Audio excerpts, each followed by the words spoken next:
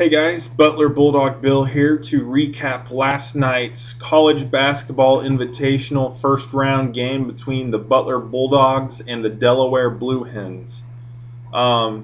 This was Butler's first ever appearance into the CBI, and they got the privilege to host the first game there against Delaware. Very, very, very good game by Butler last night. They had some extremely good performances by Krishan Hawkins, scored 19 points. He was on fire last night. It seemed like he was hitting everything from what I was watching. And Andrew Smith had 17 points, and I was really impressed with him, the way he was able to post up. He was backing players down, using his body more than I've seen him use it, at least this past season. And he was throwing down some dunks last night too, which was really really good to see because he doesn't do that a whole lot. But they led Butler to a 75-58 win over Delaware last night. Another thing that probably needs mention is Chase DeGaulle. First half was 3 for 3 for three-point range. He was on fire that first half. Second half, he took 3 3-pointers and missed all 3. But still 50%. Not that bad.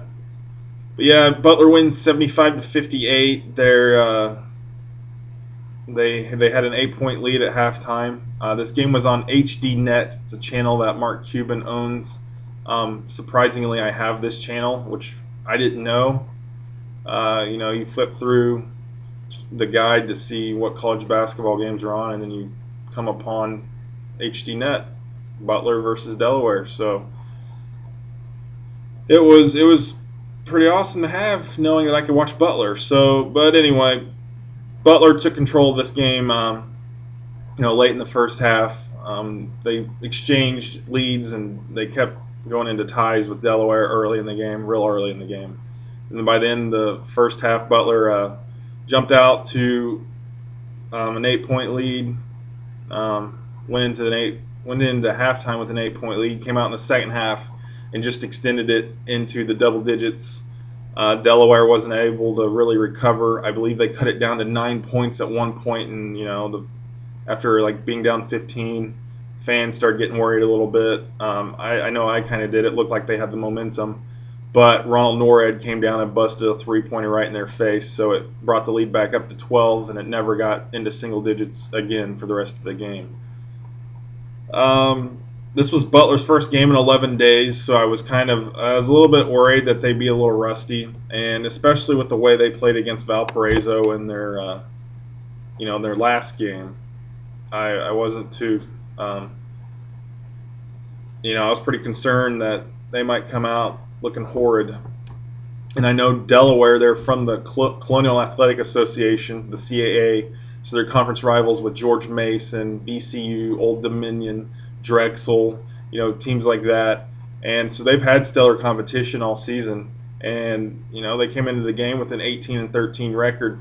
And I thought they might be a little tougher for Butler, but it wasn't the case. Their top player, his last name's Sadler. I can't remember what his first name is at the moment. Averages right around, I think they said 19 points a game, and Butler held him to 5 points. So that's a tremendous, that's tremendous for Butler's defense to be able to have pulled that off.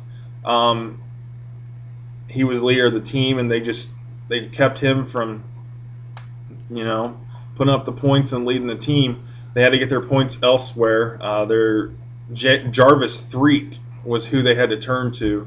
He had 31 points, career high for him. 21 points to that in the second half. Devin Sadler was his name. I guess he ended up having 10 points after all the free throws there at the end. Didn't get to his career, didn't get to his season average. So, but basically, being on him allowed Threet to be the big scorer, and congratulations to him on all those points, career high. But the real congratulations go to Butler on this win, and they move on to the quarterfinals to face Pennsylvania, the Quakers, out of the Ivy League. I don't know who the home team is going to be in this game. I don't know if they've announced that yet. But anyway, I think I should show you this bracket here, the CBI bracket, printed off online. Let's see. You got this one regional up here. You've got Wisconsin-Milwaukee lost to TCU in the first round. Then you've got Western Illinois lost to Oregon State last night. Another regional. Washington State takes down San Francisco. You got Wyoming that took down North Dakota State last night. You go across here. Butler defeats Delaware. Pennsylvania defeats Quinnipiac.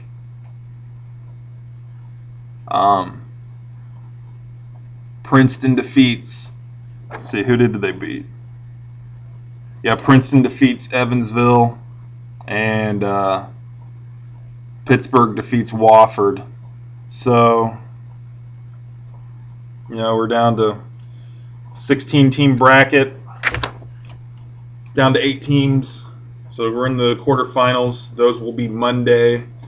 The semifinals will be on next Wednesday, March 21st. And the championship, this is one of the interesting things about the CBI.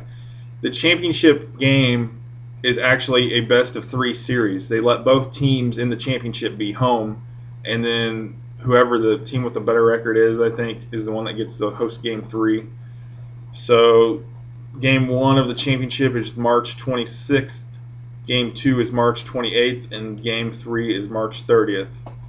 So let's hope that Butler can get that far and can pull off this win, because CBI, even though it doesn't seem like a very prestigious tournament, and like you're probably wondering why the crap does it even matter, a lot of times teams that win these postseason tournaments carry such momentum into the next season that they make big runs into the NCAA tournament, as VCU did when they won the CBI the very next year, went to the NCAA tournament, went to the Final Four.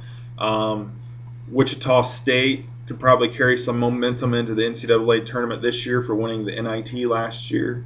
And those aren't the only 2 cases that we have here. There's been others. I just can't remember exactly who they were at the moment, but it provides such momentum and it gives them such great postseason tournament experience. You're playing for another day. You're playing to keep your season alive. So, Butler's just got to keep winning, and it could translate to some, big things next year, especially with the recruits they've got coming in, and with Rodney Clark, the transfer from Arkansas, being able to play. So, anyway, thanks for watching, guys, and I should have one up hopefully next week with Butler and the Pennsylvania game. So, you guys have a good day.